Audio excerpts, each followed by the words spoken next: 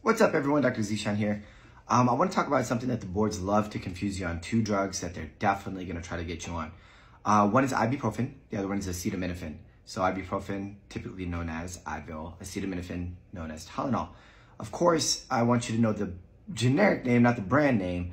But just so you can relate, this is over-the-counter drugs. So do you think they're popular? Absolutely. Do you think they're commonly consumed? Absolutely. So you think the boards are going to want you to know the difference?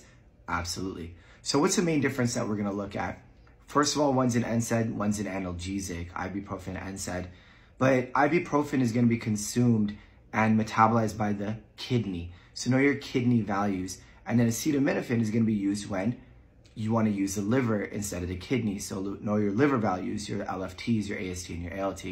So the other thing is in pediatrics, you're going to know the difference. Why do we go back and forth with the two? Because we don't want to harm developing organs, so alternate. So good things to know for the boards. Take care. Hope you enjoyed.